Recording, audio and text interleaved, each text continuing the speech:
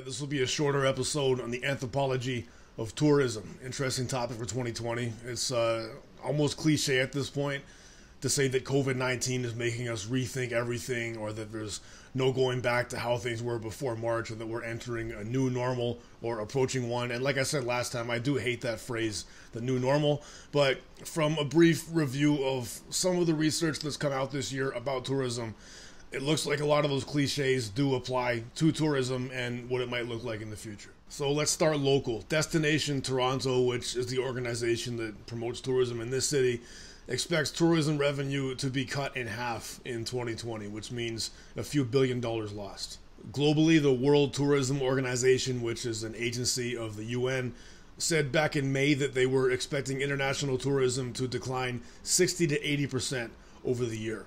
Or look at this article from Tourism Geographies, an academic journal from April, which says this is an historic, transformative moment full of possibilities to imagine newer and better forms of tourism. Because tourism, as was commonly practiced up until COVID, as this author puts it, supported neoliberal injustices and exploitation. And this author, Freya Higgins-Debye, thinks that we can reconceptualize tourism as something that's maybe actually good for local peoples, through which he calls the community-centered tourism framework. So what would that look like? Well, states could make sure tourism is in the hands of local corporations and businesses rather than huge multinationals.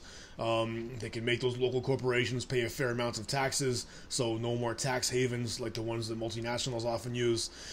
If tourist enterprises go bankrupt, then it's former workers who should be paid off first. States could support cooperatives, social enterprises, nonprofits, and get local public's input on all tourism-related planning and decisions. But then the awkward thing is, even if tourism was to make really good things happen for local communities, once the tourists are there, the process still contributes to climate change because the tourists have to get there. So according to this study, the carbon footprint of global tourism accounted for about 8% of global greenhouse gas emissions from 2009 to 2013, and surprise, surprise, most of that damage is being done by people from high-income countries. So in this moment when many people are forced to pause and think, it's a good time to also pause and think about how some things that many of us have taken for granted as neutral or normal, such as the expectation or even the entitlement to be able to fly to a vacation destination once a year, all of that was actually maybe quite a bit selfish. And now, listen up, everybody. it's time. Please welcome. Introducing Making sense Are you ready for it? of a changing world. Okay. Okay. Anthropologists.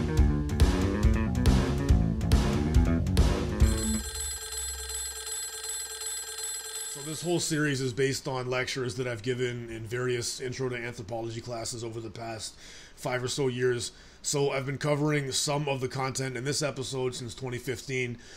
And until now, I always phrased everything in the present tense. But because so much of tourism is now on pause, and it will very likely be quite different once it's back on, all of this is past tense now. So what follows is an introduction to the anthropology of tourism as tourism was practiced before COVID-19. So here's the plan. I'll talk about tourism in the context of globalization, and in doing so, I'll introduce you to what anthropologists and other scholars have said about 3 different types of tourism. There's resort tourism, sex tourism, and some relatively new forms of tourism that are marketed as being authentic. And there's a link in the description to a documentary I highly recommend about a kind of tourism that fits that last category, the so-called authentic type of tourism. First, I won't go through all of these. It's just a reminder of some keywords from earlier in the series: globalization, cultural change, cultural imperialism, and neoliberalism. So think about how all of these relate to these examples of tourism that are coming up. For a bit of context, here's a review of some facts about the global movement of humans, which itself is nothing new. That goes back to early hunter-gatherer societies moving from place to place.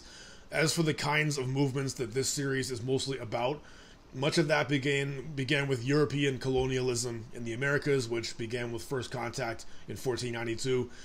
As I discussed in episode 2, this is really the roots of what's now called globalization. But often when people think about globalization, they're thinking about aspects of it that are new. And one of those is the huge number of people who don't live in the nation in which they were born and raised. Another point that is kind of new about globalization is how easy it is for those migrants to stay in touch with their home community. Anthropologists use the idea of space-time compression to describe that. So the internet and other technology lets us communicate so quickly and across such huge distances that it's as if the space between places is being closed and as if time is being shortened. But I also mentioned that for all this mobility, there's still huge restrictions on it. So for example, nearly 9/10 of the world still lives in the country in which they were born. 70% of international migrants come from the global south, and roughly half of them moved from one country in the global south to another. So many people are moving because they need to. And the concept of doing that for fun is really a privilege that's accessible to a very small proportion of humanity. And like I said at the start of this episode, that very small proportion of humanity is apparently causing about 8% of greenhouse gas emissions just for fun. Which I think is a good segue into this kind of sidebar on the concept of the expatriate, or expat for short. So what does expat mean? In a literal sense, it means someone who lives either temporarily or permanently in a country other than the one in which they were brought up. Sometimes they're doing that for fun, kind of like long-term tourists maybe. More often they're doing it for work. So in that case especially, when is someone an expat versus when is someone an immigrant, and what's the difference? Well, here's the difference according to this article from 2015. And the article puts it very bluntly. So as the sub-headline goes, surely any person going to work outside their country is an expatriate. But no, the word exclusively applies to white people. So in short, this author is arguing that the idea of the expat is this old colonial concept that is still in a lot of our vocabulary. So basically, if a European or a white North American goes to live someplace in the Caribbean or South America or Asia or Africa, for example, that person might be called an expatriate, but probably never an immigrant. But people who come from the Caribbean, South America, Asia, or Africa to go live in Europe or North America will probably never be called expatriates. They're called immigrants. For the most part, people just kind of use these words without thinking about them, like I sometimes did before I saw this article. But seeing how the distinction upholds those old colonial relations and really reinforces white privilege at a global scale, I've taken it out of my vocabulary. So here's an article about how that idea, that distinction, plays out in Hong Kong. This piece is from 2014 from the Wall Street Journal. So not exactly a radical publication of, critical race studies. It's the Wall Street Journal, and the article goes, "Who is an expat anyway?" It was written by a Canadian journalist who has been living in Hong Kong for 6 years, by that point that it was written in 2014. And as he puts it, anyone with roots in a Western country, such as himself, in Hong Kong is considered an expat. But for example, Filipino domestic workers in Hong Kong are called guests, not expats, even if they lived there for decades. So as the journalist puts it, quote, "Mandarin-speaking mainland Chinese, for example, are also rarely regarded as expats, but they are certainly not locals, while by contrast, a native Cantonese speaker earns an automatic right to belong, even if she spent most of her life in Sydney or Vancouver." None of this is to single out Hong Kong for criticism, because we can make the same point about many other societies and how they describe people who come to them. But the point is, the words we use to describe people who move from place to place matter a lot, because they are related to real differentials in power and privilege that really affects people in their everyday lives. Speaking of the legacy of tourism, that is a monument to Christopher Columbus in Santo Domingo, which is the oldest permanent Spanish settlement in the Americas. I showed you this image in episode 2, and it's relevant here again because the legacy of colonialism is one of the main themes of the Anthropology of Tourism. So as I've said, most of the former colonies were decolonized by the 1960s and 70s, if not sooner. So in the case of the Dominican Republic, it was about a century sooner. But in terms of the global distribution of wealth and power, in many cases, the relationship hasn't changed that much. Economically, most former colonies remain in kind of a similar position to the one they were in before decolonization. And that's the context in which this tiny fraction of humanity has the ability, has the privilege of traveling from one nation state to another purely for fun. So When you look at international tourism, often the tourists are from the former colonizing powers, and the places they go to are often former colonies. So in other words, tourist destinations tend to be beautiful places with small, vulnerable economies. And that last point is especially clear with regards to resort tourism, which usually involves people spending a week or so in a self-contained environment, usually as part of an all-inclusive package. So resorts tend to be very similar from place to place. Many tourists don't care much about what country they're visiting as long as the resort looks something like this. In some cases, people don't even know what language the local workers speak when they're at home in the country they go to. Again, as long as the resorts look something like this. These places tend to be owned by multinational corporations and tend to be staffed by local workers earning very low wages. Some anthropologists who study tourism have used this concept to describe these kinds of resorts, the idea of the simulacrum. So a simulacrum is a copy of an original that no longer exists or that never existed in the first place. And the classic example of these, to step aside from tourism for a minute, is the idea of the 50s diner. Apparently diners didn't actually look much like that in the 50s. It's more of like an 80s fantasy and 80s nostalgia for what the 50s once looked like, because the 50s were trendy in the 80s, so the 50s diner was popularized, but it's a copy of an original that no longer exists or never existed in the first place. So that idea also applies arguably to a lot of resorts. Resorts don't often look very much like the rest of the countries they're in, and like I said a minute ago, I don't think many tourists care. But the design of a typical resort comes from somewhere, and that place is, well, it's a fantasy of what the Caribbean is like and what it's like to live there. And here's a more obvious example of this simulacrum idea from Cancun, Mexico, where, for example, some resorts are built as replicas or imitations of Mayan pyramids. So, in some sense, it's a copy of an original that no longer exists or never existed in the first place. Which leads us to the idea of authenticity. Some tourists do want to get away from the resorts and take in a so-called authentic experience of the local culture. So authenticity is one of those terms that anthropologists always put in scare quotes. Needs to be questioned. Now, on the surface, I guess it's nice that people want to see how others live and learn something on their trip.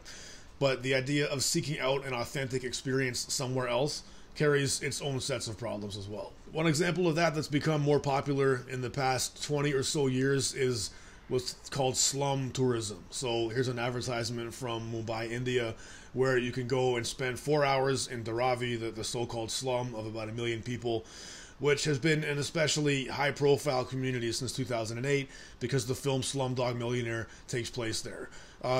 Most of this kind of tourism happens in the global south, but you can also do kind of the same thing here in Canada now. So, for example, there are guided tours of the downtown east side of Vancouver where you can go and kind of check out and experience all the homelessness and addiction for yourself. On a similar note is favela tourism in Brazilian cities, especially Rio de Janeiro. Favelas also came up in the last episode, by the way, on medical anthropology. Anyway, I'm going to start with an overview of their history and then get into, what tourists are doing in them now. Favelas are huge informal communities that formed largely through internal migration within Brazil. So for the most part, that was people moving from the poorest regions of Brazil into the outskirts and the steep hillsides of its wealthier cities. These internal migrants came mostly from the northeast of the country, which in colonial times had a plantation economy and a cattle industry. But by the late 1800s, there were a series of droughts that began this pattern of out-migration that started to form the favelas. This was in the context of nationwide economic instability and a huge gap between the rich and the poor.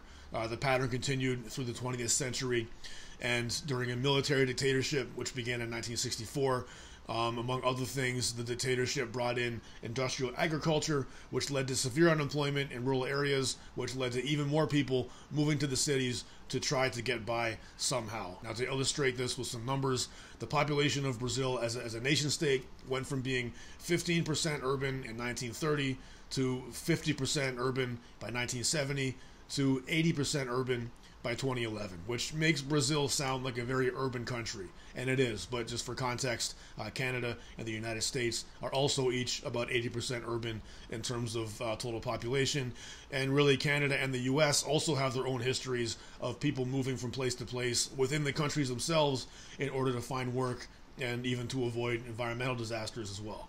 But back to Brazilian favelas, informal settlements built in and around cities, some of them with populations in the tens of thousands. Most of them are built high in the hills, and in them you'll see a wide variety of structures. Some people live in finished houses, some people live in sheet metal and cinder block structures, and kind of everything in between. And for decades, these places existed almost outside of the state, so nobody would really go there unless they lived there. In some cases, the police didn't even go there. So in that context, who's in charge if not the police? Well, the short answer is gangs. They basically control the drug trade. In some cases, they have a taxation system. They have their own courts, a legal code, and they also protected the communities from rival gangs. And they continued like that for decades. One important sidebar here is that the idea of the gang is more complicated than it seems at first. So on that note, think of some of the points from episode 16, Lawrence Ralph's observations of the history of gangs in Chicago and their social and their political functions.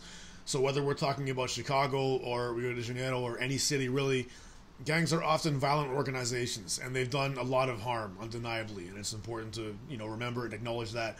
But their role in their communities is much more complex than just that. So as I mentioned before, Brazil was ruled by a military dictatorship from 1964 to 1985, and one of the largest gangs in the city of Rio is basically an offshoot of a resistance movement that fought against that dictatorship. So that situation started in Brazilian prisons in the mid-70s when captured revolutionaries were held in the same prisons as gang members, and over time they sort of merged their efforts. So they started organizing politically in the prisons and in the favelas. They started taxing the drug trade, basically to fund an attempted revolution against the dictatorship, and while also investing in the community. And all of this is documented in detail in a chapter called Rio's Agony in the book Tropic of Chaos by Christian Parenti, which I highly recommend. You can find the citation in the work cited at the end of the video. But anyway, by about the mid-1980s, that time of political radicalism and activity was mostly over, and the gangs pretty much became just gangs by that point, if you want to call them that. Again, very similar to what happened in Lawrence Ralph's ethnography of gangs in Chicago. But still, these gangs in urban Brazil operated in some ways as like an alternative state in places that were beyond the reach of the official state. So as Christian Parenti put it, quote, the criminal structures in the favelas bring together gangsters, police, community leaders, and mainstream politicians in a matrix of mutually beneficial relations. And then around 15 or 20 years ago, the state decided to retake control over some favelas, which they call pacification. That's the official term for this effort, but as you can imagine, it's not usually very peaceful. And this isn't just some, Marxist theory about the role of the state, retaking territory or something. The World Bank also uses this terminology. So, for example, this report from 2012 by the World Bank is called Bringing the State Back into the Favelas of Rio de Janeiro, Understanding Changes to Community Life After the UPP Pacification Process. The UPP is the main police force involved in these programs. So the way it works is it usually begins with this special unit of the military police who goes in and wages urban warfare against the gang in charge. And if that first wave of military police win that battle, then less and less militarized police units take their place and try to keep the so-called peace. Favela tourism was growing through the 2000s and the 2010s decades. There was an effort to redistribute the wealth across society and improve conditions in favelas. So I want to show you a snapshot of favela tourism in Rio during those times. This is what one favela looks like from above, and here are some views from inside the favela. The one on the left, that picture is more or less typical of the kind of structures that you see there. And here's a view of the city from inside the favela. Because these communities are high in the hills, they tend to have some of the best views of the city. Well, best if you're a tourist, but for the residents, it might not exactly be fun to look out on the wealthy beachfront communities below. And increasingly, tourists are coming to the favelas and enjoying these views themselves. That attention and those visits has brought some benefits to local populations. So for one example, there's this elevator that the state government opened in 2010. It connects this network of 3 favelas to a subway station down the hill below. So it's an outdoor elevator. It goes up about 20 stories up the mountainside to the entrance of one favela. So it saves people about a 20-story walk uphill every time they come home from work. And on this image, that building in the foreground was apparently supposed to be a hotel, but the deal fell through, and it was instead made into this huge community center / church / school, in part through corporate sponsorship. But along with development comes urban warfare. So these places that I've shown in these slides had only been pacified a couple of years before these pictures were taken, starting with this wing of the military police, who I mentioned before.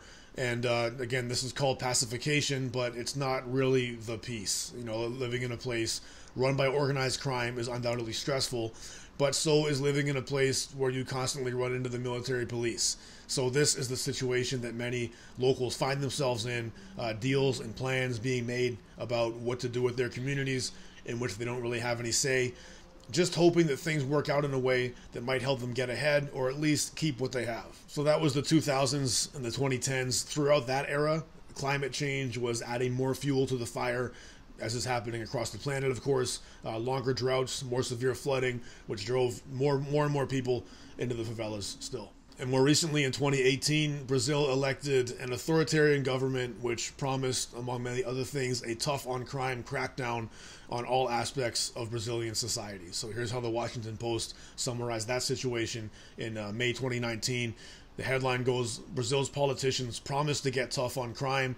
Now police in Rio are killing nearly 5 people per day." One example that resulted in massive protests, João Rodrigo da Silva was a Brazilian jiu-jitsu instructor who was on his way to teach martial arts to kids inside a favela, and he was shot and killed by police, apparently in a case of mistaken identity. This comes at a time when the new government had expanded police powers to use lethal force.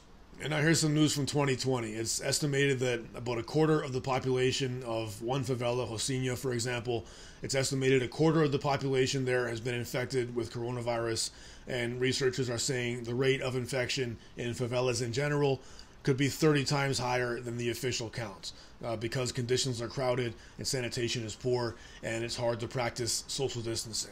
Now, at a national scale, Brazil is second only to the United States in both cases and deaths, and Brazilian scientists and doctors have said that the president of the country isn't exactly helping by refusing to wear a mask himself, even after announcing that he had contracted the virus and later tested negative.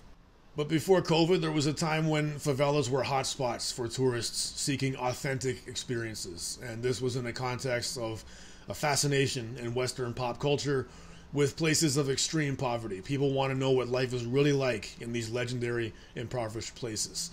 Going back to the 1990s, for example, Michael Jackson shot parts of a music video in a favela in 1995 for the song "They Don't Care About Us." 95 was a bit past its prime, but the song was still a hit. It was a very angry song with lyrics about racism and police violence.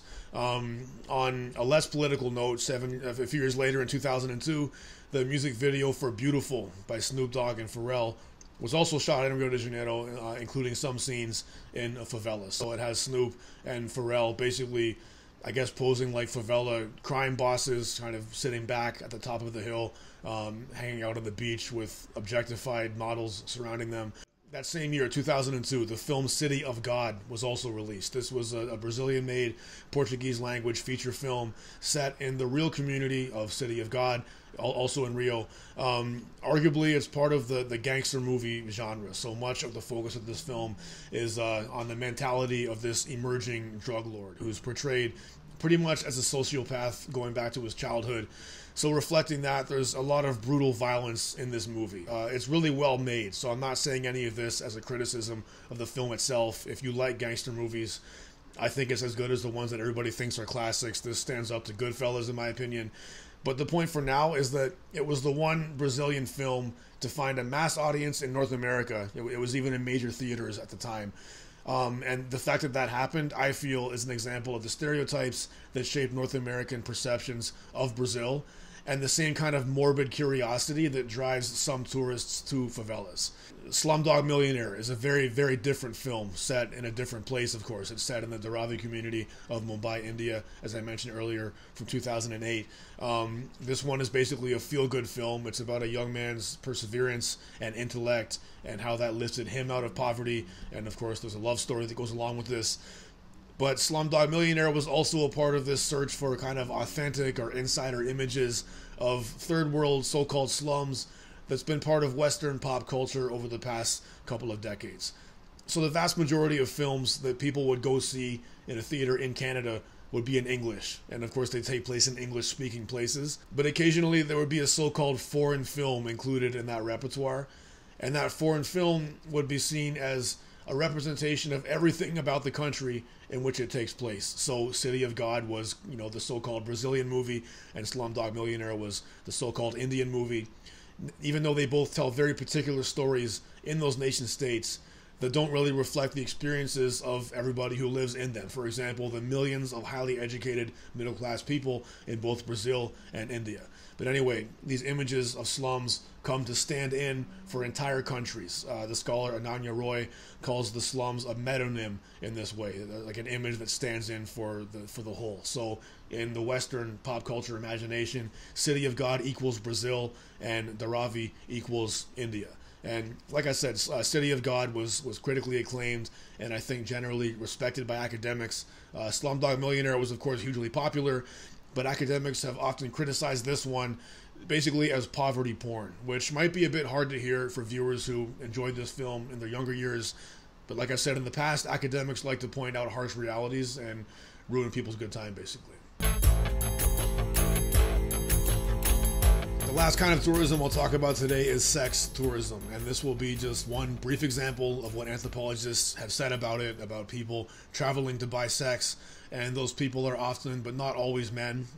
This example is from Stephen Gregory's ethnography, The Devil Behind the Mirror, which is a study of how globalization has affected the Dominican Republic. So the whole book isn't about sex tourism, it's about globalization, but I'm showing some highlights of one of the chapters, which is an example of globalization, and the chapter is called Sex Tourism and the Political Economy of Masculinity. This part of Gregory's fieldwork took place in a beach town with a large tourist and expat population and a reputation for the sex trade.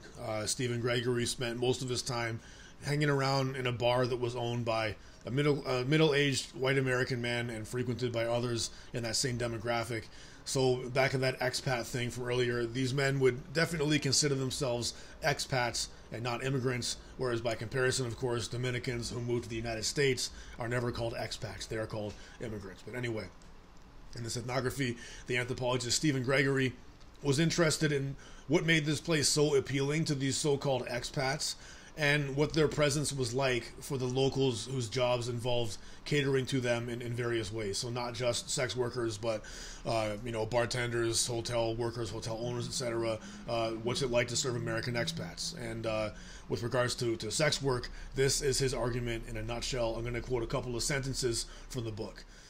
Stephen Gregory writes, "Each year, tens of thousands of North American and European men, the majority of them white, travel to the Dominican Republic in search of women over whom they could exercise sexual and domestic discipline as potential husbands, boyfriends, or clients in the sex tourism industry. Through the social practice of this form of heteronormative masculinity, these men collectively constructed and naturalized ideologies of race, class, ethnic, and sex/gender differences that both registered and reinscribed hierarchies of the global division of labor." So, in other words, this particular form of tourism, according to Stephen Gregory, the anthropologist, is a new form of colonialism in a sense, and for that reason he's very critical of it. But I also want to emphasize that he spent plenty of time talking to the workers as well, including the women that you see in the photo on the left who work in one of the bars. Most examples of sex tourism are transactions between middle-class men from rich countries and poor women from poor countries. Obviously, in that situation, the women are at a disadvantage, but by no means are they helpless. So Gregory's other argument that goes along with the one that I just quoted is that women who participated in sex work transgressed and reworked race and class-inflected gender norms relating to their labor power and economic futures, while disrupting the heterosexual norms and relations desired by male tourists and expatriates. So basically, while remaining critical of the whole structure, but also talking to sex workers in a respectful way, he found they tended to be smart, strategically minded people doing what they needed to do to get by in a hard situation. And on the one hand, he wants us to understand the constraints that are put on their lives. But on the other hand, he says that we shouldn't see them as passive victims in need of rescue. The job market for the poor in this part of the country is very limited. There are some sweatshops, there is dangerous agricultural labor, there's some retail, there's the tourist industry, and there's domestic work for wealthy locals and so-called expats. But almost all of those jobs pay poverty wages. The luckiest people have relatives who work decent jobs in New York City mainly and send money home. There's also people who travel to Spain, to Italy, to Germany, and elsewhere and do domestic work, often sending money home as well.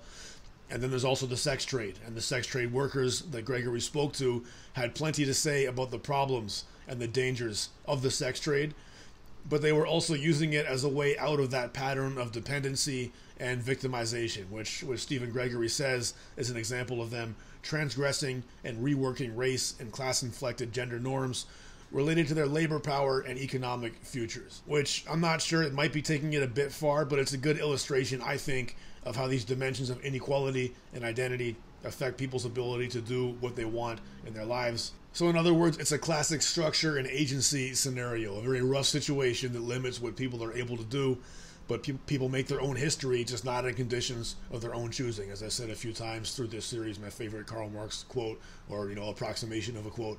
Anyway, women in this situation are finding a way to take an exploitative and unfair situation and use it to get themselves an income and maybe even a bit of freedom, according to Stephen Gregory. So to review, if you're able to travel to cross borders at all, you're in a privileged position relative to a lot of humanity.